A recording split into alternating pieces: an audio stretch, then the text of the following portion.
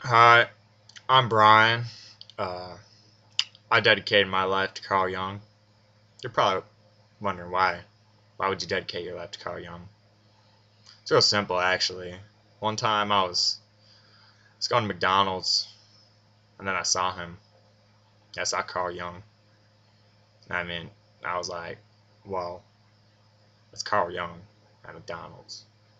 And I want to tell you, I just had to say hey, right then and there. Hey, Jung.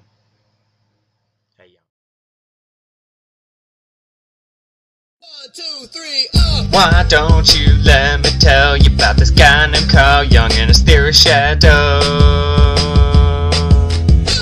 First, the individual sees that all's not good. This comes the ego. You might cry cause you're feeling the pressure from your inner and outer world. Hold on, there's more to come. Yeah, your life has just begun. The process is slow.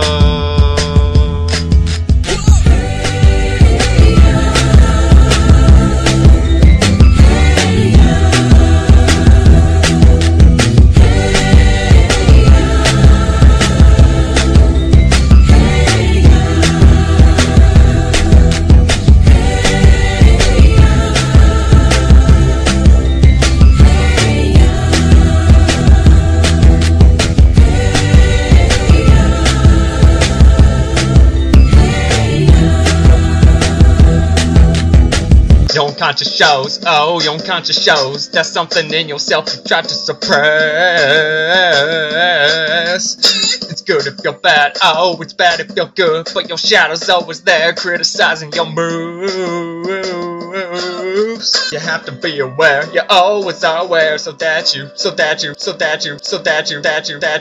won't project it. So now you know about the shadow, and we're ready to switch gears. Next, the anima, the woman within.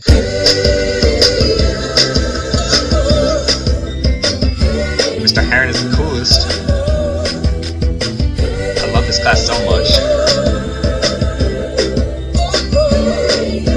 I just can't get enough.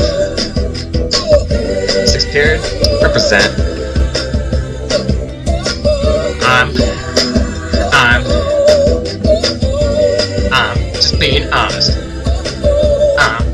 Being honest. Hey, alright now, fellas. yeah. Now, what you know about your anima? I can't hear you. I said, what you know about your anima?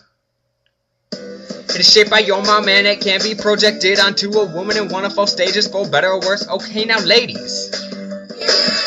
Your animus is much like the male's anima, except it is shaped by your father. Watch out. Fellas and ladies, both y'all stay far away from the femme fatale, or male counterpart. Here we go.